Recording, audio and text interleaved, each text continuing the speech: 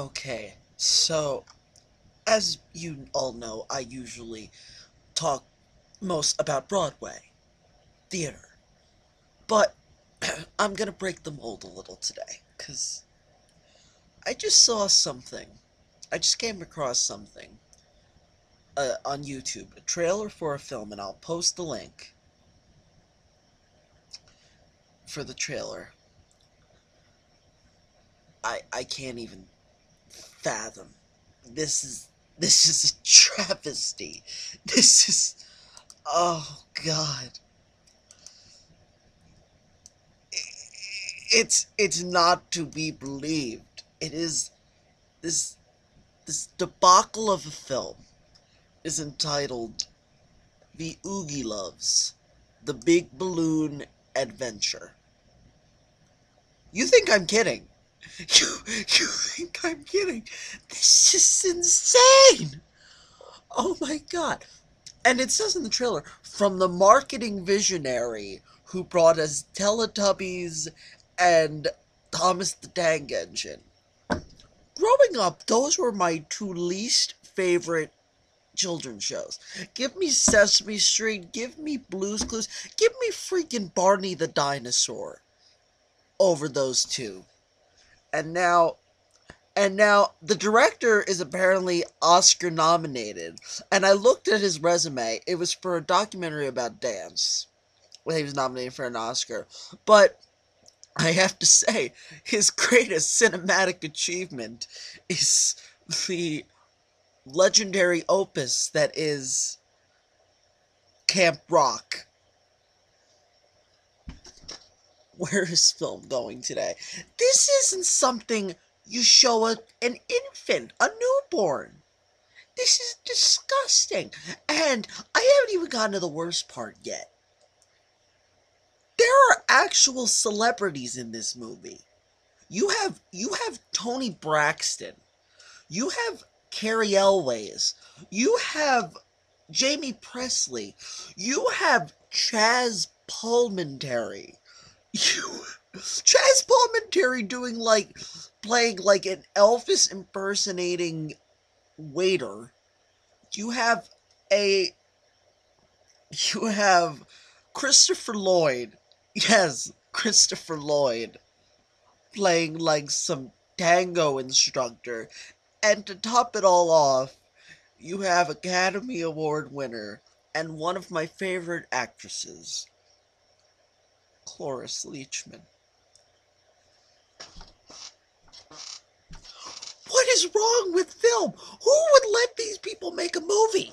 Better question, why would any of these actors be in this movie? Cloris Leachman has Raising Hope. She can do whatever she wants. Carrie Elways, he can do stuff. Christopher Lloyd, he's a living legend. Oh, these poor people. They're probably being blackmailed. Oh my god.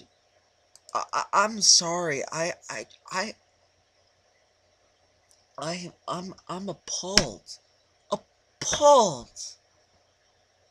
Good God. The Oogie Loves.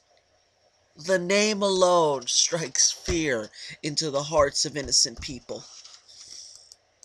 Oh. And there's a talking fish. There's a talking fish! And it's a puppet. You could have added a little CGI. Oh, God.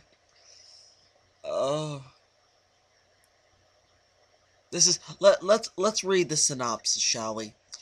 It's Schluffy's birthday, and the Oogie Loves, Gooby, Zuzy, and Toofy, along with their friends J. Edgar, Windy Window, and Ruffy, are organizing a party.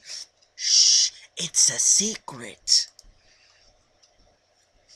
Everything's going along just perfectly until J. Edgar trips and loses the last 5 magical balloons in all of lovely Loveville. Oh no! The Oogie Loves set out to find the magical balloons in time to save their friend's party. Along the way, they meet some very interesting characters indeed, including Dottie Rounder, Cloris Leachman, Bobby Wobbly, Carrie Elways, Milky Marvin, Chaz Palminteri, Rosalie Rosebud, Tony Braxton, and Lola and Lero Sombrero, Christopher Lloyd and Jamie Presley. Can these new friends help them recover the magical balloons and get back to the cottage in time to celebrate Schluppy's birthday party? Let me see who wrote this. Scott, let's see. Let's see what he's done. Scott Stabile. I'm mad. I'm angry. This isn't some you show on PBS. This is crap. I'd rather see a Teletubbies movie. And don't get me started, I saw the Thomas the Tank Engine movie in theaters. That was crap. What is he written? Nini's tree. Oh God. God, that's no. No. Not good. That's scary. Alright. So, if I were you, if anyone who watches my videos has small children, steer clear from the Oogie Loves. Please do.